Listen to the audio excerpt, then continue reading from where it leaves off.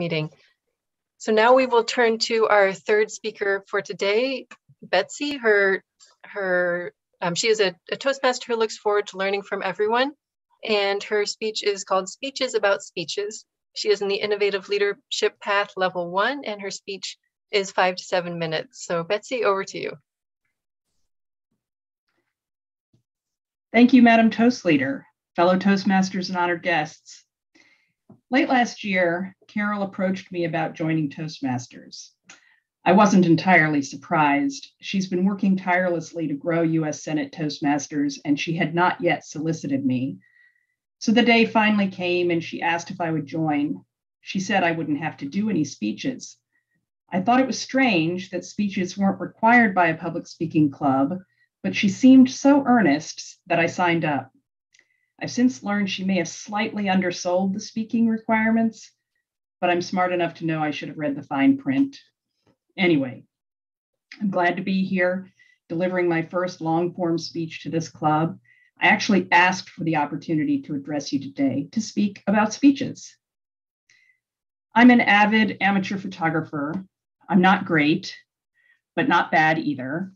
I become a better photographer by practicing the rules of composition, learning about depth of field, building my processing skills in Lightroom and Photoshop, having a foundation skill level that allows me to have some flexibility in my photographic craft. My photography goals are not always the same. Sometimes I'm a documentarian, making a photograph in order to capture a moment I want to remember later, maybe share with friends. When I develop a documentary image, I remove distractions like extraneous branches and leaves, and I bring light to areas that are hidden, and I create movement to draw the eye through the image. I want these edits to enhance the image, but I don't want them to be distracting. I want it to be a genuine reflection of the moment I experienced. Sometimes I'm creative. I start with a sound photograph and use processing techniques to bring my artistic vision to life. I like my creative touch to reflect what I'm feeling in the moment. It might not be to others' taste, but it opens my mind to see beyond what I see with my eyes. Sometimes photographers can get a little too creative with their images. The creativity overpowers rather than enhances the beauty of the subject. This actually hurts my eyes to look at it.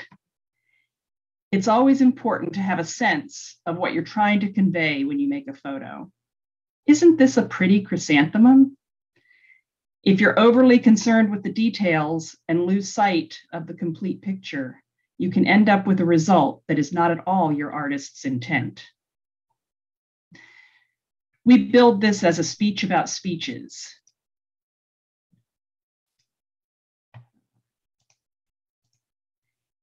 So why am I nattering on about photography? Public speaking is both a craft and an art. We come to Toastmasters to learn best practices, to try things out, to develop our skills. And sometimes our speeches are like documentary photographs. We take in information and try and convey that information to others, exposing the meaning behind the data, leading them through the content. The fundamental structure of our speech should be sound, and the techniques we use should support the intention of the speech. They should help our audience understand what we want to convey and remember the content we've brought them. Rules help us deliver our message effectively, and becoming skilled allows us to consciously break the rules in service of that craft. For example, understanding composition can allow a photographer to make a beautiful picture of a chrysanthemum, highlighting its beauty.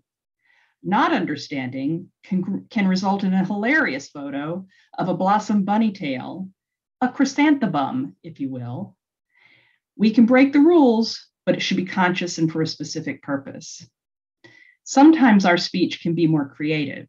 Sometimes, perhaps we're trying to deliver a humorous speech or telling a story. We can add our own flair to both the content and delivery, but we can't add so many embellishments that our audience remembers the flourishes and forgets the story. Have you ever seen a speech, perhaps even at Toastmasters, that had too much vocal variety or too many hand gestures? As an amateur photographer, I sometimes wonder why I make so many photos when so many have made better photos of the same subject. Then I realized my camera changes the way I see things, making the act of photography a transformative experience. The resulting photos are bonus material. The experience is the thing. Sometimes the very act of crafting a speech can help hone our understanding of a subject, and the speech product is a reflection of the learning we've gained. Now, a few words about feedback, and this might be a little controversial. Feedback is important, and we spend a good bit of time on it in every Toastmasters meeting. Relevant feedback can help us improve our public speaking.